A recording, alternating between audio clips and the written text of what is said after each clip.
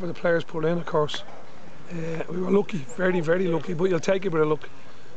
Only unfortunate thing is that Gortakeegan got injured, so you know, disappointed with that, disappointed with some of the decisions that went against us, you know, and then little things like that. But look, at the end of the day, we'll take a point. We had one before the game, we have one after the game, and we got out of jail a few times. Coming after that victory, you know, against Dundalk as well, it's good follow-up. No, it's the hard work. Hard work is the lads are putting is coming to fruition. But if we can just get everyone fit, it'll be, you know, it'll be a lot easier for us, let's just say.